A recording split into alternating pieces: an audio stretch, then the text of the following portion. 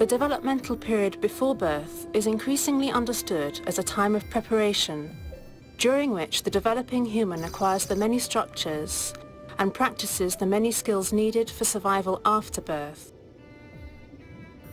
Pregnancy in humans normally lasts approximately 38 weeks as measured from the time of fertilization or conception until birth.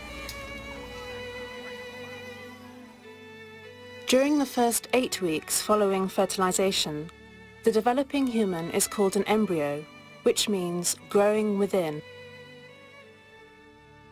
This time, called the embryonic period, is characterized by the formation of most major body systems.